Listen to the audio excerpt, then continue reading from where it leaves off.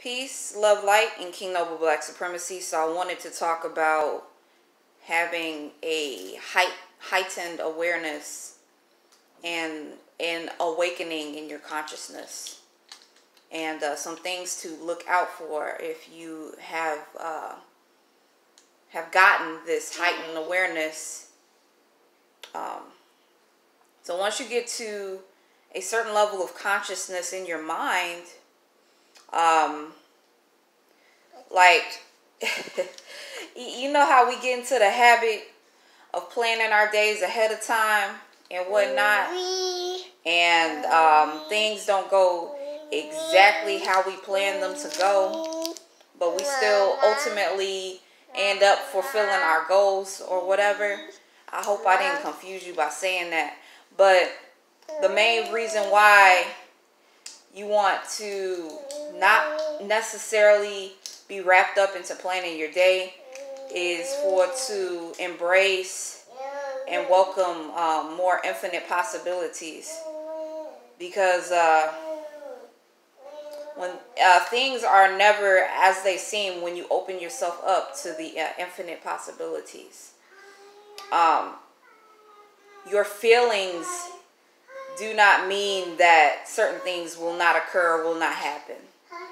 So your own doubt can actually affect you in a way where you wouldn't want it to affect you. So just keep in mind the reality that you're trying to build, and keep in mind your thoughts, and try to embrace the infinite possibilities more so. I know it's a little bit difficult, especially if you're new to awakening your third eye and whatnot. So I know when you are just beginning on the path of that, there are certain habits that you are still attached to, or that you still act in certain ways. But like I said, hopefully I mentioned in this video, I'm not sure, but if I didn't, I'm gonna mention it again. When you reach a certain heightened awareness in your consciousness, and you do plan your day out of routine, out of habit, you naturally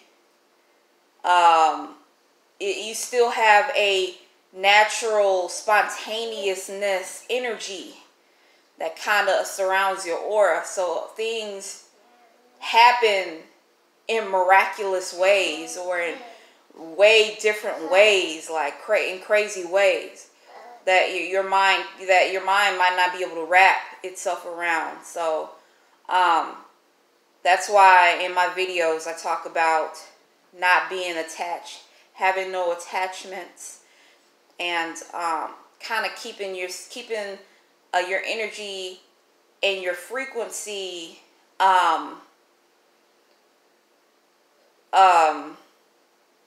balanced, I guess I would say.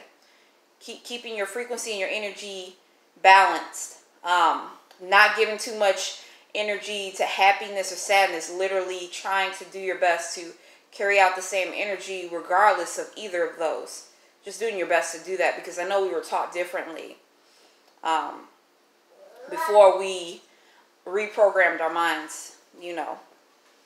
But hope I was able to bring some useful information to you.